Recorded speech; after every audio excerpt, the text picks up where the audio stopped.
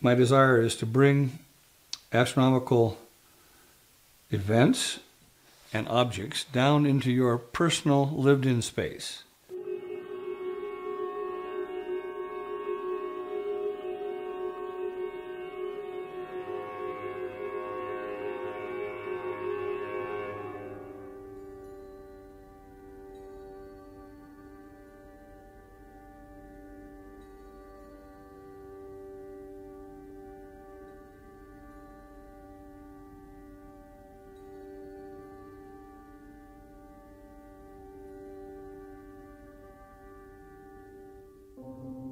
I've always been interested in the mound builders and people who make the pyramids. In particular, quite amazing singular sites that are in beautiful surroundings.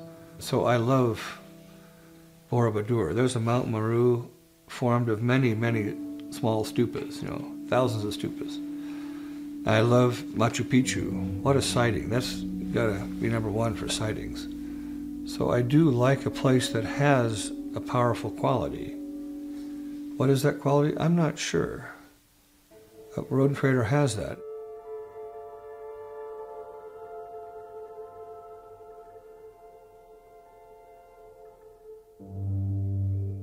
I got a grant from the Guggenheim, and I wanted to begin this piece that you now begin to see.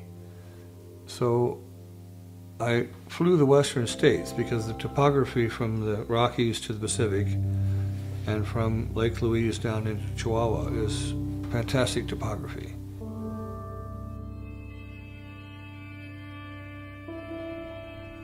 I wanted a bowl-shaped space about 600 feet above the surrounding terrain. But I wanted the site kind of really in a stage set of geologic time. So you're out of the time set of the construction of mankind. This way, you're already on the way toward getting into astronomical time and things above. If you believe to be involved in forming the experience, you do have to preload that and to try to make that occur.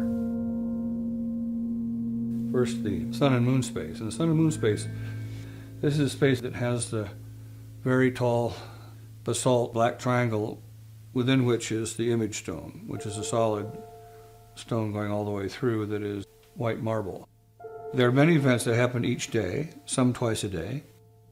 Some things that happen once a year or twice a year, centered on the solstice, or one of the solstices. It's a little bit like a chiaroscuro, and this is in fact that, because we've made that tunnel probably the longest refractor telescope that there is. So you're looking up this tunnel, which is in fact a telescope, and you walk through the telescope.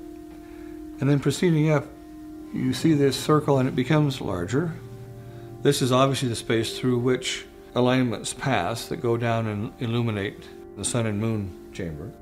But then you round over and it begins to keyhole, and you go off the center line of the circle, and suddenly you realize that this is becoming an ellipse. So that what once was a circle transmogrifies into a very long, elongated ellipse. And of course, a circle is an ellipse, and we've been taught that, and we know that to be true, but it's one thing to know those things and then to see them happen. So one of the things that happens here is that this idea of where we begin to actually feel and understand almost with the body things that we intellectually knew. Because it's not something I discover and then have captured for you. It's something that you are there to discover yourself. You have to complete that yourself.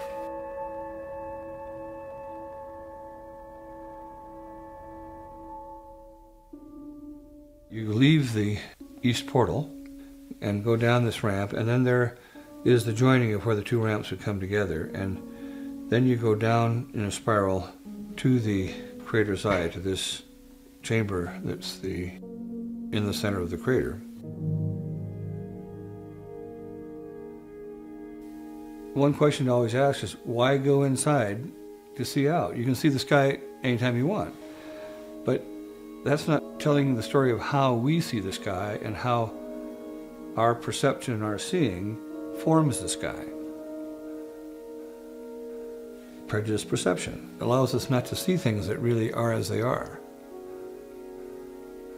We award the sky its color, and we're quite unaware of this. Because we do, that means that I can then change it.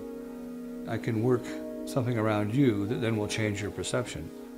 And I think that artists working with the nature of perception, or how we go about doing this, is also of great importance, because we do have this prejudiced seeing that many of the artists are trying to take away that prejudice.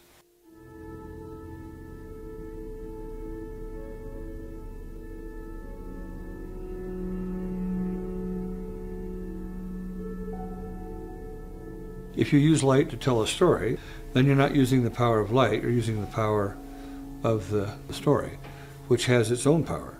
But I wanted to use it without that, so I can't have it with an image exactly.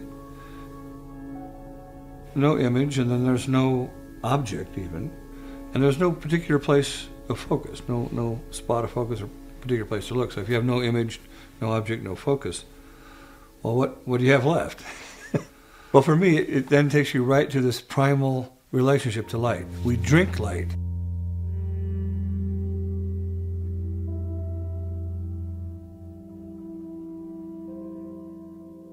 The importance of doing this at Roden Crater in terms of making events that mark our time here is largely because these events form us.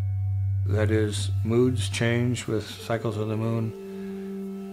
They certainly change with the seasons. They change with the weather, which has a lot to do with sunspots and all that we see around us.